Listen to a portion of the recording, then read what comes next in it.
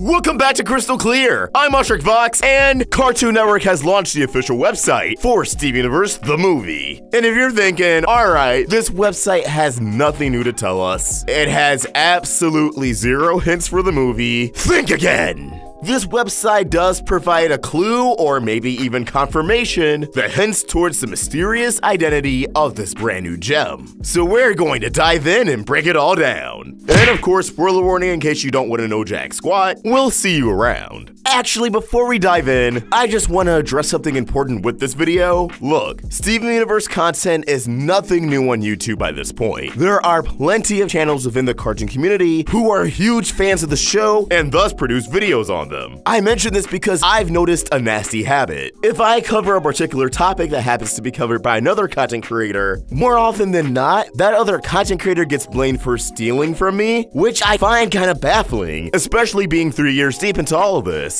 You guys may not be aware of this if you don't follow us on social media, but the cartoon community is really close. I'm really good friends with the other content creators who cover Steven Universe. I address this now because I believe Toon Ruins is also covering this topic, as we've discussed the website a day prior to me recording this. And yeah, she's free to cover this as well. Anyone is. Just because multiple creators cover the same topic or have the same idea doesn't mean the video as a whole is a one-to-one imitation. Whereas one common idea may be shared, there could be a multitude of differing opinions and factors, thus giving different variations of the same theory, for example. Or when it comes to news like the movie, multiple channels may cover that topic at the same time, because it's news. Just because they're a day or two apart doesn't mean anyone stole from one another. So whether if it's Toon Ruins, Cartoon Universe, Swaggy Thunder, Slice of Otaku, Rose's Universe, anyone who talks about the series, just keep in mind we're all a posse. These are all people I adore and respect. And if you haven't already, do yourselves a favor to subscribe to all the aforementioned. Check out their content, even if it is something like a theory that I may have already covered. Get their own take on it.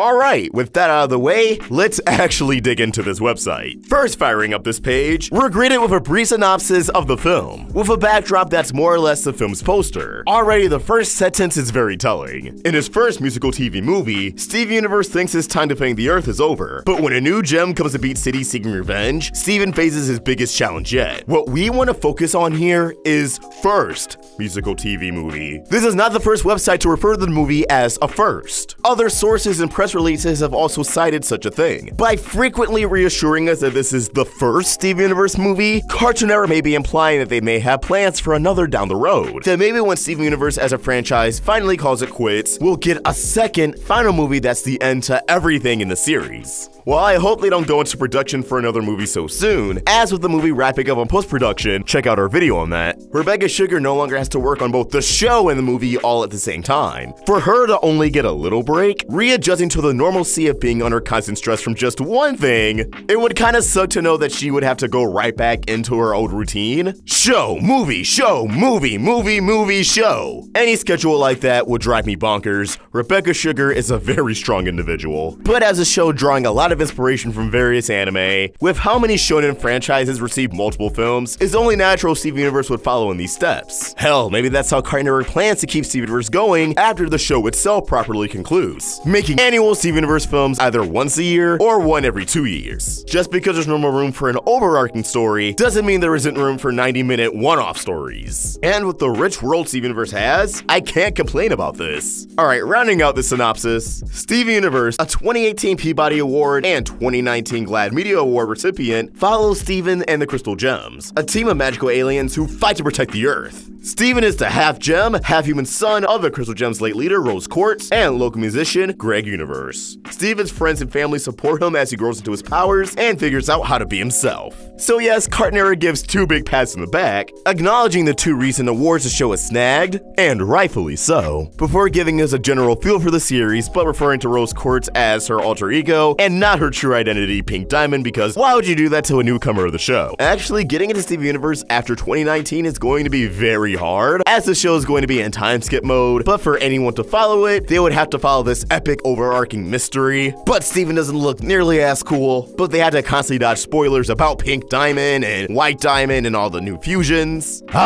May the god of their choice have mercy on their souls. Moving on, the website then implements the trailer, nothing new we haven't seen before, but you're also able to check out the Comic-Con performance for True Kinda Love, the sneak peek trailer at the Crewniverse behind-the-scenes documentary for the film, a quote-unquote series recap, which is just a trailer for Diamond Days. So it does fill you in on a lot of the important elements of the series besides, you know, everything that happened on Homeworld. The music video for the extended theme song, We Are the Crystal Gems, a top gem fusions that include Change Your Mind, and a compilation of the best fight scenes that were already uploaded to Cartoon Network's YouTube channel. And rounding things out, we have last year's Comic-Con music video for a live Stronger Than You performance. Alright, not too shabby. There's nothing that we can really nitpick and decipher from here, but at the same time, we don't have to. Next up is the character section, which I believe provides two major clues to the film that can also support our major theories surrounding the film. More so, the identity of the villain. First, we have Steven with a render of his time-skip self, looking all cool. Steven is the youngest member of the Crystal Gems, Defenders of the Earth. He's half human, half gem, and all heart. He's the best at bringing people together, both to celebrate the joy in life and to offer help to anyone who needs it. When he's not saving the Earth, Steven loves making music and having fun with his friends. This excels wonderfully at giving us a feel for the show. Almost every plot point in the series is a result of Steven bringing people together, and his ultimate goal at the end of the day was bringing everybody together, reuniting Earth and Homeworld, but under a different, less genocidal set of rules. Next, we have Garnet. Garnet is the leader of the Crystal Gems. She's a fusion of two gems, Ruby and Sapphire, who love each other and want to stay fused all the time. Sapphire's ability to see the future and Ruby's intense determination combine into Garnet's power to see multiple futures that the Crystal Gems can fight to achieve. This power, and the strength that comes from the love she embodies, makes Garnet the ultimate leader. So one thing, this synopsis infers that Garnet is still leader of the Crystal Gems, which makes sense as during the time skip, it seems as if Steven was off dismantling the Empire, so he couldn't have led the Crystal Gems. But a part of Season 5, especially with the Heart of the Crystal Gems arc, was putting Steven in the role of a leader, the Crystal Gems falling apart and Steven being the one to group them all back up, making them stronger than ever to face off against the Diamonds. So Garnet still being referred to as the leader in the synopsis is kinda heartbreaking. Her summary also touches on future vision, but not just the standard future vision that Sapphire possesses, Garnet's in particular, that can see multiple outcomes of multiple situations. This is a rather specific ability to include, so it has me thinking that future vision will be pivotal in the film's story, that Garnet might look into multiple outcomes of the Earth's fate. Maybe the film will go all Avengers on us, where Garnet sees only one possible timeline where the Earth survives and they all become victorious, but it might be at a cost. Next up, we have Pearl. Pearl has been with the Crystal Gems the longest. When Steven's mother, Rose Quartz, started the rebellion against Homeworld to protect the planet Earth, Pearl was by her side. Pearl can be a bit of a know-it-all when it comes to the Crystal Gems' history. After all, she was there. Pearl loved Rose deeply and was completely devoted to the Crystal Gems. Now with Rose gone, Pearl is determined to protect Rose's son, Steven Universe. I'm happy this website kinda recasts Pearl's arc perfectly. She loved Rose Quartz, but she accepts that Rose is gone, and now all she wants to do is protect Steven. However, addressing that love for Rose may be very important for the other clues that are within the website that we're actually just about to get to. We just need to shed light on Amethyst. Amethyst is the rowdiest of the Crystal Gems. She and Steven have a special bond. She may be 5,000 years older than him, but they were both created on Earth and have both been Crystal Gems all their lives. Amethyst loves having fun, eating, playing video games, wrestling, shapeshifting, and generally doing whatever she wants. But she knows how to be serious when she has to be, and will drop everything to be there for Steven. Now this next page is the most telling. Rose Quartz or Pink Diamond. Rose Quartz was the original leader of the Crystal Gems. She's also the rebellious alter ego of Pink Diamond, one of the 4 rulers of Homeworld. Pink Diamond was sent to conquer Earth, but when she snuck down to the planet's surface disguised as Rose Quartz, she decided to remain on Earth as Rose and fight to protect organic life. 6,000 years after the rebellion, she gave up her physical form in order to create her half-human child, Steven Universe. So what's interesting about this page is the fact that it's even included, because the only page after this is the villain. So why include Steven, Garnet, Amethyst, Pearl, and then besides the villain, only include Rose Quartz and Pink Diamond, specifying the twist of Rose Quartz being Pink Diamond when the rest of the website tried to avoid mentioning Pink Diamond's name at all? Why leave out Peridot, Lapis Lazuli, Bismuth, the other diamonds, Lars, Sadie, any of the other entire list of characters we know are in the film? So why did they include this page? Well, let's read the next one.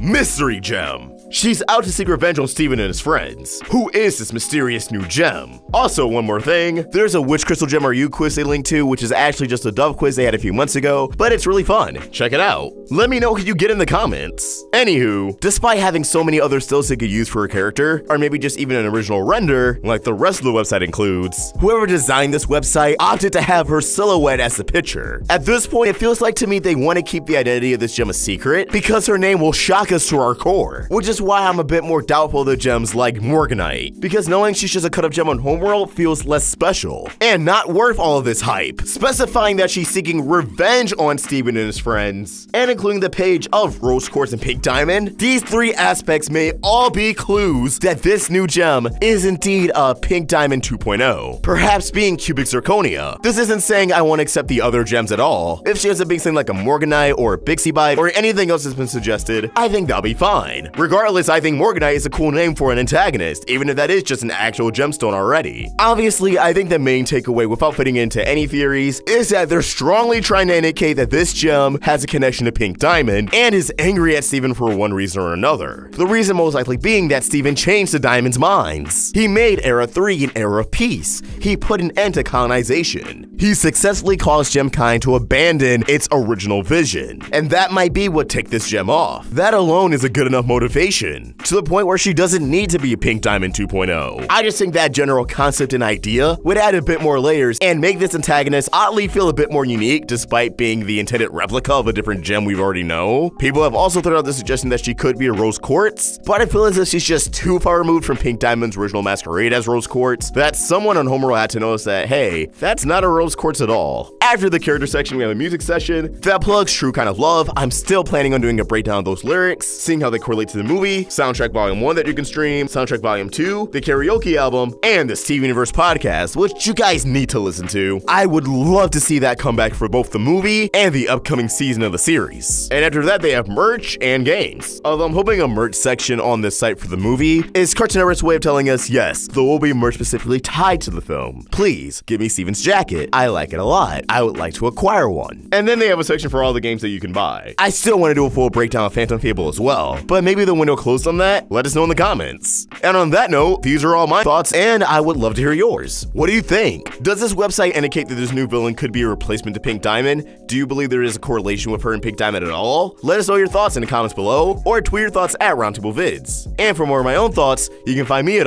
Fox. We're also on Instagram. Help the Roundtable grow by either becoming a member of this channel or supporting us over at Patreon. Link in the description. If you enjoyed this video, please throw a like and subscribe to the Roundtable for more great cartoon content. Thank you for watching, and I hope you have an awesome day. Fox signing out.